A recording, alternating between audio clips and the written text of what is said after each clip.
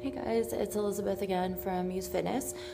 Today I'm also going to go over cartwheel mounts with you.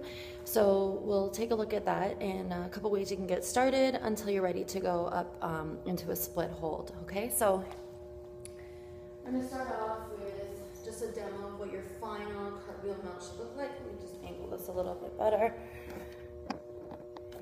Alright, so the cartwheel mount will look like this.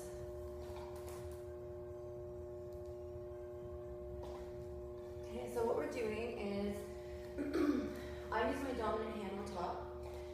When we go into our cartwheel mount, we're going to be actually stepping across to the side of the pole, whatever your arm is. So I'm using my right arm, so I want to step across to the right side of the pole with my left foot, my inside leg, and I'm going to be lifting up and over this way, staying on the right side of the pole with my body.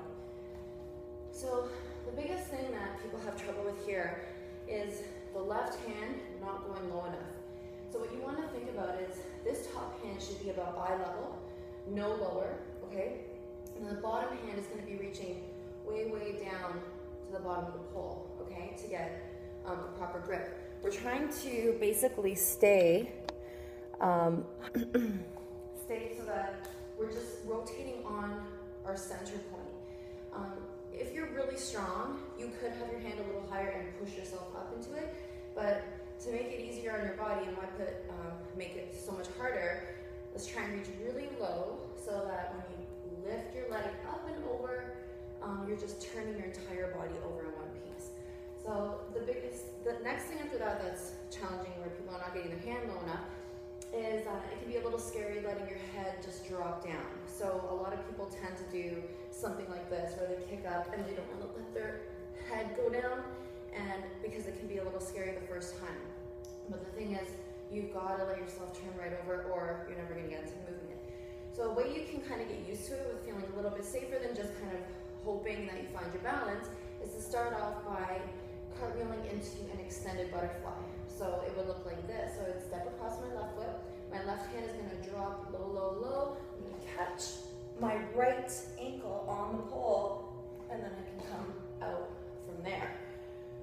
So that way, you have something to catch your leg on. You can start to get used to turning your body completely on its side in one piece.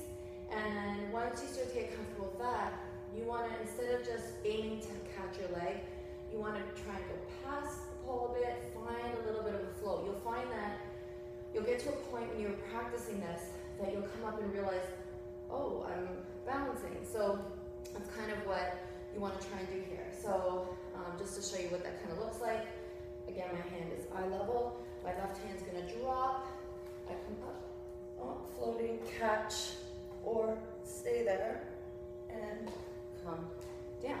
So that's your cartwheel mount. Hopefully that helped a little bit with how you can get into it. If you have any issues or would like a little bit of help with maybe something that you're having trouble with in that specific move, let me know. And if you have any requests, let me know as well.